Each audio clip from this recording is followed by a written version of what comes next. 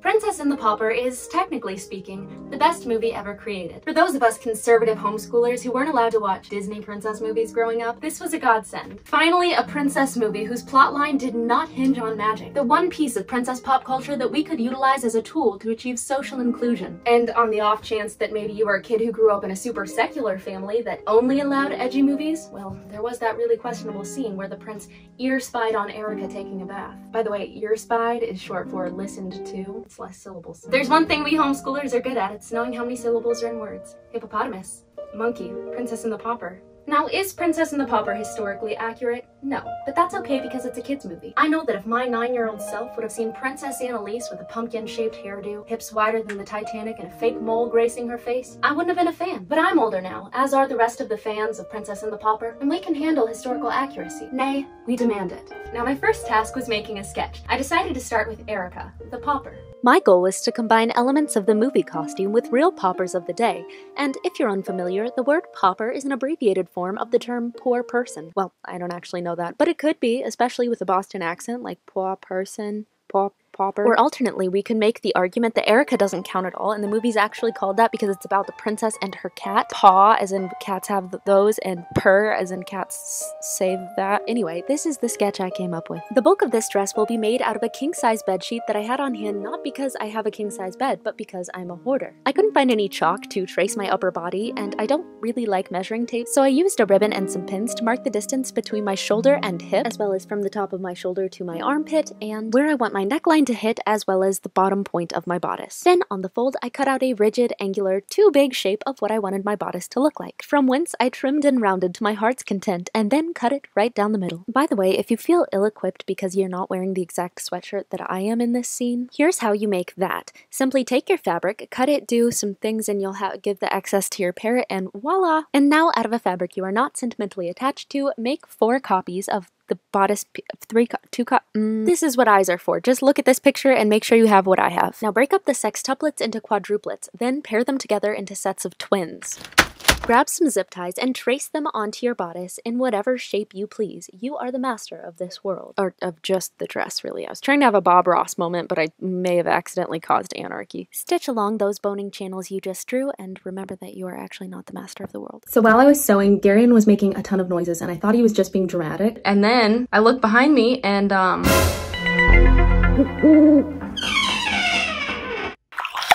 mean, have you ever seen such a predatory gaze from someone other than Bill Clinton? Aw, you're really sweet. So yeah, the evil cat was actually pretty nice and made me feel bad for comparing him to Bill. Before inserting your zip ties, make sure that you round off all the edges so that they don't accidentally poke through and stab you and give you an accidental appendectomy, because remember, elective procedures are not allowed at this point. Then lay your bedsheet fabric over your now boned fabric and sew all along the edges, except for one side, so that you can flip it inside out. To make the back, you're going to trace the front so that it fits together. You can do as many layers of fabric for this as you want. I did too, if you want to do— you're not going to do this, who am I kidding? So let me take this time to tell you about my dream last night. I had a dream that I wanted to start playing guitar, so I went to a store and I got a guitar, and then I got home and my dad was like, "That's not a guitar, that's a shotgun." And I looked down and indeed, it was a shotgun, but he said, "Hold on, maybe I can make it work," and he grabbed it and started playing it like a guitar. Speaking of my dad, if you're wondering, I did indeed move back to Ohio, and I am currently in my dad's house, because we live in very unique times, and if you're from the future and you're confused as to what I'm talking about, I'm referring to the pandemic you read about in history class. You know, the one everyone is getting that starts with a C?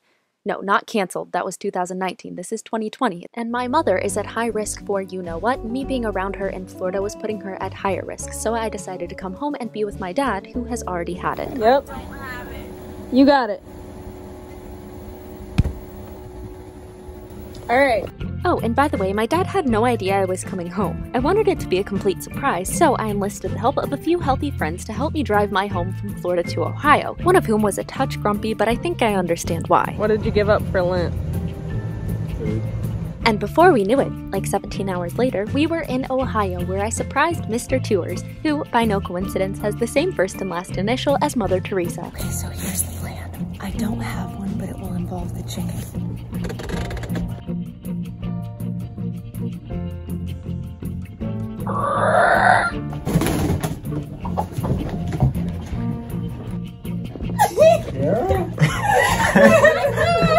How did you get here? Are you surprised? Yeah. that was that, and everyone was happy. Well, almost everyone. What's that? You're wondering why I'm hand sewing this bodice? Is it because I'm obsessed with extreme accuracy? I'm not obsessed with extreme accuracy. In fact, I'm hand sewing not for a love of accuracy, but just because I want to be outside with my chickens and duck. You might be wondering why not just bring them in the house. Well, I can do that with my chickens, but not my duck, because my duck's poop is noxious and slimy and frequent. Chicken poop is not gross. I love chicken poop. Let me rephrase. I love chicken poop, as far as poop goes. Actual sewing advice here. If you struggle with making perfectly fitted bodices, the most foolproof way to achieve this is by cutting your bodice out too big and then fitting it and pinning it to yourself over and over before sewing it in place. What's wrong, Bazelda? Are you sick? Cat got your tongue? Wait a second. Do you want some whipped cream? Oh, fella. I can see it when you're feeling low. You can't hide that from me. You're no status quo chicken, no, so I keep trying to be. Cause I know you're sick, you're a cream addict. I wish you could see the you I see.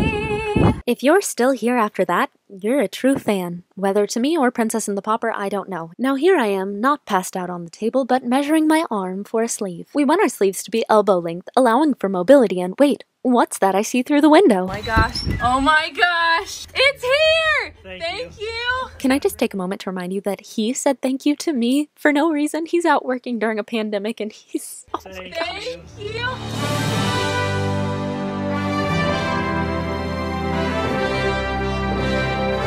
Now, nothing I do or say can compete with the awe-inspiring peachiness of that man, so to set the bar low for the rest of the video, I'm just going to show you something really awful I found online. This type of shoe where it's just like a shape that sprouts up between two of your toes, and that's the only thing keeping the shoes on. Can we not make this a style? Back to the video.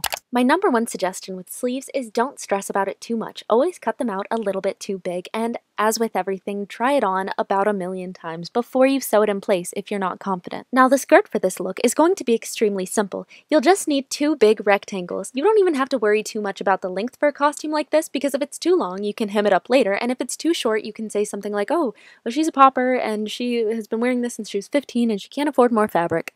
Oh, it's time for the really fun part. Now take a strong piece of thread, and then every inch or so weave it in and out of the top of your fabric. Then at the end, just pull like so. Don't knot it off until after you've pinned it to your bodice. Now to attach your skirt, open up your YouTube flap. You know, I've never really been a numbers person. I don't understand them, and they've kept me from a lot of things. I've always needed visuals to help me wrap my mind around numbers, and I've got to say, this shiny gold plaque really helped me wrap my mind around 1,000,000 of you fabulous people actually being interested in the things that I make. Honestly, what can I say except you're welcome. I mean, thank you. Now open up your bodice and spread out the ruffles of your skirt evenly within the inside of your bodice. Then pin it and hand sew it in place. If you're using a bed sheet to make your skirt, you may not have to hem down the bottom, but if you decide to, I recommend ironing it first to make it extra crisp. Ready to watch my first attempt at an 18th century cap? Next, cut out the following pieces. Oh no! Fun fact, the term cap is actually short for Captain D's, because you'll notice if you go to Captain D's, most people there have heads, and caps go on your head. I think we're just gonna sew along here. I don't know, because I'm making it up as I go, but voiceover girl will tell you if that was correct or not. Voiceover girl here, and honestly, I don't know. We can only hope that Carolina Zabrowska, or someone who actually knows what they're doing, has made a tutorial on this. You know, I know what historically accurate looks like, but I don't have the patience to research how to get there. Just make sure you're making this out of a cheap fabric so that you can do multiple attempts. Remember that you only have yourself to please, and any mistake you make will probably end up looking like a cap falling into some era, or maybe just making you look like the Pillsbury Doughboy.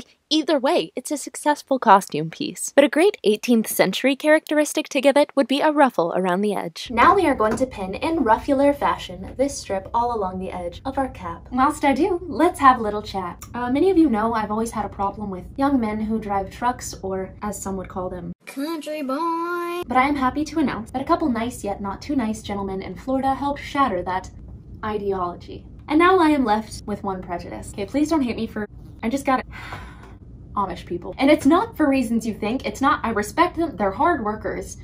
I'm fine with their lack of electricity and their ideology. I'm even okay with when I'm going 70 miles per hour and I get stuck behind a buggy that's going 7.5 miles per hour. That's fine. I love seeing horsies, who doesn't? That being said, Amish people stare a lot. I mean, I've never been stared at so much as when I'm in Amish country, or Amish people are in my country. That sounded really... They stare the most, and this is coming from someone who went to a village in Africa where there were kids who had never seen a white person before, and they did not stare at me. They actually turned their heads and sobbed in fear and said, "Ni roho," which in Swahili means it's a ghost, which I get it. Staring is fine, as long as you do one of three things. You either look away really fast and pretend you weren't staring, or you throw one of these, or you smile. I love being stared at by people who smile, but Amish people, they don't smile. I'm not trying to tell you how to Amish, but believe it or not, I actually read the same Bible Amish people read, and there's no commandment in there that says thou shalt not smile. So it's just that. And admittedly, this is a fragile prejudice. All it takes is one Amish smile to topple the whole thing. And maybe this is just the people in my area, maybe the Amish in, say, Pennsylvania or something, are a lot smilier. And I'm sorry, I don't want to be offensive. If you're watching this and you're Amish, you are bad at Amishing. You shouldn't be watching YouTube. Okay, so the only other prejudice is Canada. Not Canadians, not even Canada as a whole, really just, it's really hard to find gas stations in Canada. Okay, so I guess it's just that. Oh, and people who call the cops on other people for really dumb reasons. But honestly, I'm starting to think maybe I don't actually know the difference between prejudices and pet peeves, but like they both start with P, and everything that starts with P pretty much means the same thing. Day is done, and this is what we have. Let's make this an Outlander costume. Done. And now for the floral part of her skirt. I'm making a simple 2-rectangle elastic waistband underskirt. Now allow me to escort you into the next day and introduce you to the way that I wake up every morning now. I'm up. That morning, I ironed and then sewed down a channel the width of my elastic, then joined my rectangles into one big happy tube, leaving an opening for the elastic to slither into. Speaking of slither, did I ever tell you guys about the time I had a pet snake? I honestly can't remember if I have, but it would be awkward to tell you the same story twice, so I'm gonna not. It ended badly. Now let's hastily and haphazardly make a shift, or underdress. As with basically everything else I do, we're making it out of a bedsheet. Also, I'm pretty sure that Princess in the Pauper is the guiding force behind my narrator voice because I always loved the way that the narrator in that movie talked. You know, the same lady that played like every other voice in that movie. Oh right, instructions. When making your chemise, cut it out to be double the width it needs to be. Then make an elastic channel, not all around the circumference of the neckline, but just the front and back half. Then cut out a strip of elastic the length of a fork and use a safety pin to lovingly guide it through your channel. Sew it up the sides and voila, you have a chemise. Except a chemise should have sleeves, but okay, I lied when I said this was historically accurate. Now, because I'm not allowed to leave the house, obviously I can't go shopping for anything, but luckily... Be quiet. I can't go to the store to get grommets, but luckily I have historically always been a hoarder. So I did some digging and I found the grommets that I needed. They were right behind this sour cream bowl that is actually filled with pistachio shells, upwards of 200 of them, each one with a hole drilled in it. I think my goal was like to paint them and sew them all onto a dress to look like scales or something. I don't know. I also found this. I don't know what it's for, but I'm gonna try to poke holes in my bodice with it. Or maybe piercing my chicken's ears. Just kidding. Piercing a chicken's ears would require basically piercing through its whole skull.